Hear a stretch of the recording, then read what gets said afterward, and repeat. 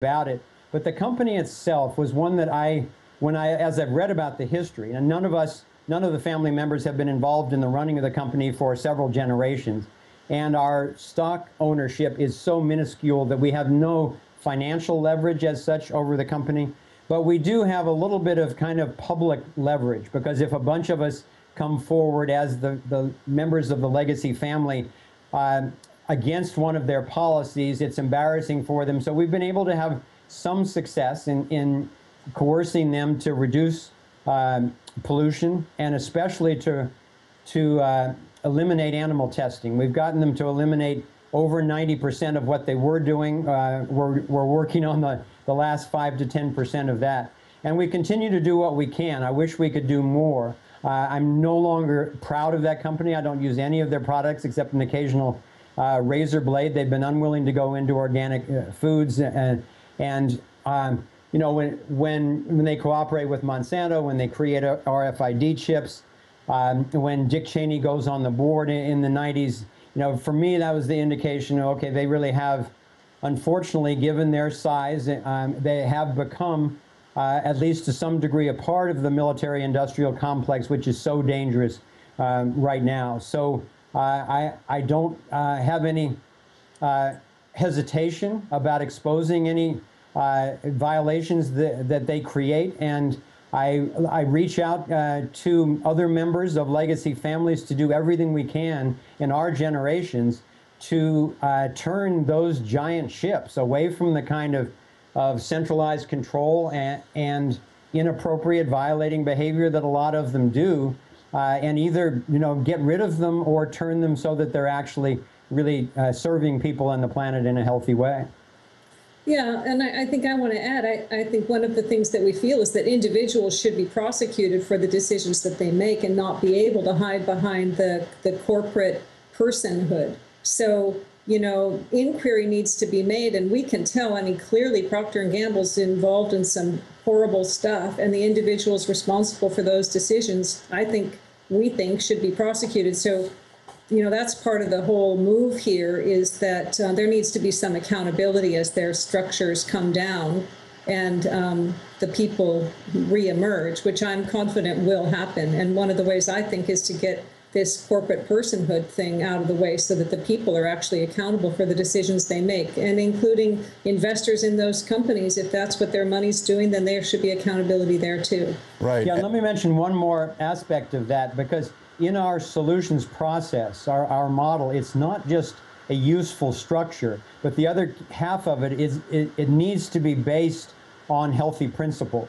And the key principle that we base all of our solutions on is the principle of non-aggression, of the honoring of each person's property, safety, and privacy. So when these companies are doing bad things, not only do they need to be prosecuted, but we can employ the same thing that Gandhi and King did with nonviolent non-participation. We can refuse to buy from these companies. We can refuse to invest in these companies. We can protest against these companies, and we can divest from other companies or organizations or universities or whatever that also invest them in the same way that divestment was so critical to getting rid of apartheid, at least to what degree it has been in South Africa. The same thing can be true for the multinational corporations and the banks in America and, you know, across the developed world. Right, and obviously this was never just about Procter & Gamble. The real problem is that all these major companies have more or less combined into one larger entity. And what I really see as the big problem is the Rockefeller Foundation or the Gates Foundation saying, everybody pool your money with us, we have the answers. But their answers are the harmful GMOs and very questionable, definitely dangerous vaccinations. And that's not the path forward. I do appreciate all the questions you put forward in Thrive. Let me bring this up, too, because the environmental component is something we do want, quote, sustainable energy. At the same time, you've got the world government level, the United Nations and what have you, also addressing those questions, and they've got a real Trojan horse where they want to use the global commons to get a greater power, something that we all are interested in solving, but not the same solution. Yeah, that's a really critical distinction. I'm glad that you brought that one up, Aaron, because I know a lot of my friends who care deeply about the environment and have been very active for years have been being severely duped, as I used to be, to think that the Copenhagen conference, for instance, was really about saving the environment rather than a Trojan horse in order to create a global tax and a global government and a global police force to, in fact, control everybody through the control of carbon. And it's the same thing with the, a lot of people are still being fooled, including here in Santa Cruz, by programs like Agenda 21, where they learn to use all the right words like, equality and sustainability and enduring systems and all that type of thing. But really, if you look at it, under the guise of that, they're stretching the tentacles of the one world government and the superstate structure right down into your local communities and taking over your environment, your water, the air, the local systems, the local governments, and so forth, under the guise of taking care of the environment. And we really need to wake up and make a more mature and discerned distinction there before it's too late.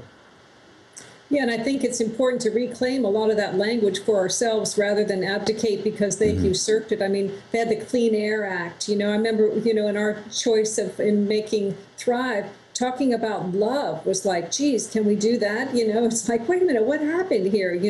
How is it there are these words, whether they have to do with sustainability or clean air or basic human goodness and the capacity that we have to love and care for each other, suddenly those become, risque things to talk about, or we're going to be misunderstood, instead of let's reclaim this and say, yes, we're absolutely for sustainability of a conscious, aware nature that is based in individual freedom. Right. And so I guess my final question would be this in two parts. A, which free technology energies are the most promising? I've read a lot on these inventors. We get emails about it constantly. I know people out there have looked into this. What's going to be at our homes, on our individual properties in the coming future? The second part is, you could have, theoretically the spaceship with the future civilization and all the answers on board. The problem is I don't see my ticket onto that system because there's effectively a scientific dictatorship in place, and those seats have already been reserved by people who think they own the future.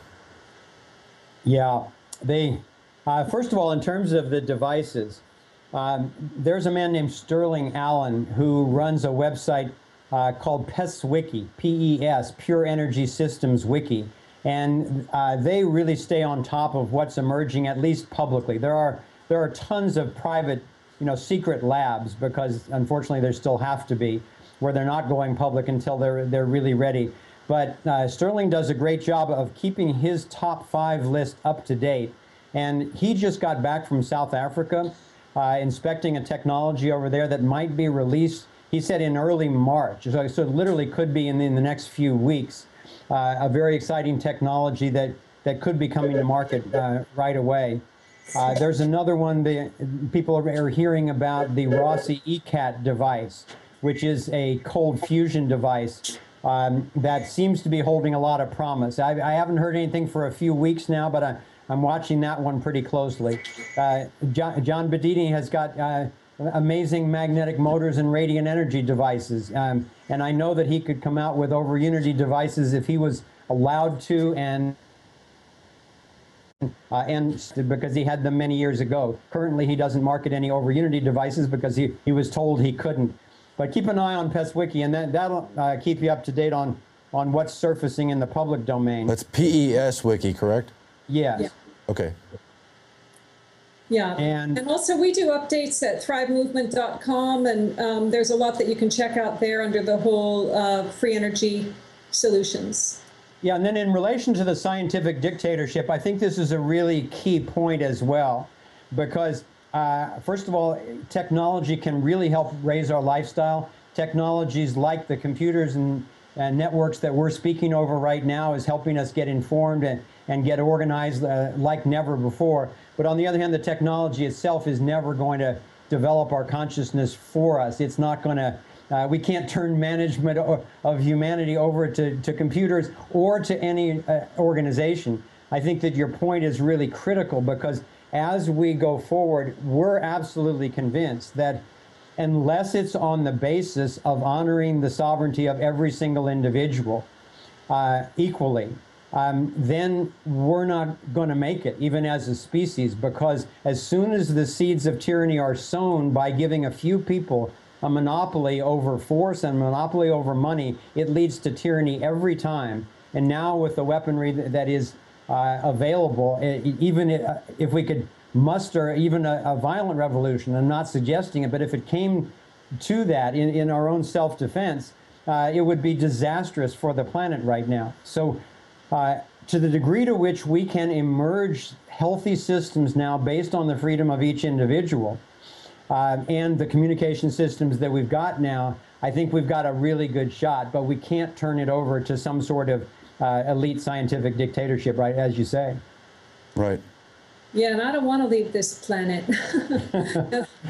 And I'm not willing to give that one up. I'll definitely stay. And I think this power of nonviolent non-participation is something that, you know, we saw with Gandhi and we've seen with King. And I think that's really what's emerging here, as people are getting informed and realizing that, you know, this pyramid structure of domination and control, while people are at the bottom of it now, you know, impacted completely with all of the effects of it, it also means it relies on us participating. That's where the true power is, in the people. And I have a lot of confidence that we're going to be able to stay on this planet and come up with the solutions that we need. And we do our best to put those out at thrivemovement.com, and appreciate the work that you're doing and so many others. And yeah, truly, self-governance has rarely been tried at all. Appreciate y'all joining us. Appreciate raising those big questions in the context of identifying the New World Order system and the real problems we face. And so I think everybody does need to see the film and join the conversation and follow it at your website, thrive.org, right? Thrive Movement. Thrive Movement. ThriveMovement.com, and then you have the DVD available at INFOWARS as well as through our website. That's right, we have it at INFOWARS. Kimberly Carter Gamble and Foster Gamble, thank you for joining us. It was a pleasure talking to you. You're welcome. Thanks, Aaron. Thank you. And that's it for the INFOWARS Nightly News. We'll be back again tomorrow. Stay tuned and help support our broadcast. Consider subscribing, and don't forget to check out the new documentary, New World Order: Blueprint of Madmen. Thanks.